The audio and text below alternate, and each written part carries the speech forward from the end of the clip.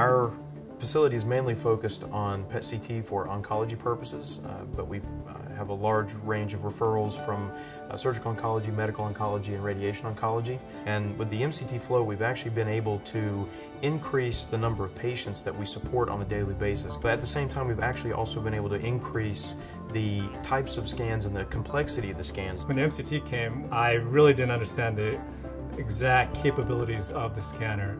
It was only until we started actually imaging patients that I realized the customization that we could do for each patient and the cancer type that they had. Previously, I had a single protocol for all cancers and a separate one for melanoma.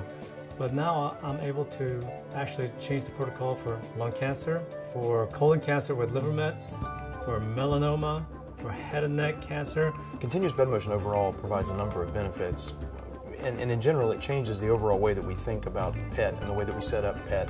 Prior to this, we dealt with multiple bed positions that we would have to do, and now we just worry about the range that we want to scan the patient. The workflow for the technologist has improved tremendously. With the continuous bed motion or flow, we're able to set the specific ranges we want, which decreases the time for the patient, and it also decreases the radiation dose for the patient by being able to set our exact limits. The brilliance of this technology is really the ability to constantly monitor and change the scanner parameters as time goes on in a single patient.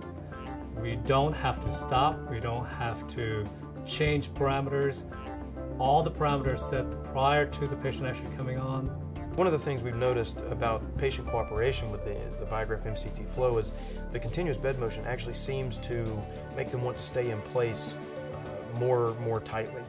Generally, we have issues with patients wiggling around quite a bit. With the MCT flow, we're able to set multiple ranges at different speeds, and what that allows us to do is to apply high definition to one area if we really are interested in that area, and also we're able to minimize the motion in that area by being able to change different ranges and not having to take the time to do that over the entire body. Now I can slow down the head and neck, get the higher resolution that I need because of the smaller lymph nodes that's there and the smaller primary tumors that's located there, and then do a faster scan through the rest of the body, because the likelihood of a metastasis from, let's say, a squamous cell of the head and neck to abdomen is actually fairly low, so I don't need a high resolution of the abdomen anymore. With continuous bed motion, the improved uniformity has actually enabled us to use all of the data that we acquire in any given scan. With the gating and with high definition, we get a much clearer view of exactly where the lesion is and whether or not we should do something about it, where we were often confused about that in the past. Today we have a much clearer understanding of which path the patient should take, more of a definitive idea.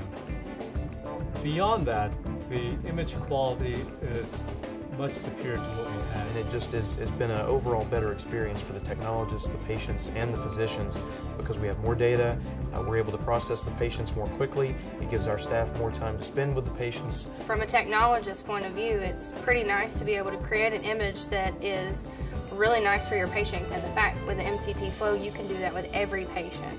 You're not time limited. The ability to customize the scanning parameters for each patient is something that I've never had before. And so this allows me to personalize all the medicine for each patient that I get. We knew in order to build the business the way that we wanted to build the business, we needed a cutting edge system. And the cutting edge that we needed really was the continuous bed motion acquisition.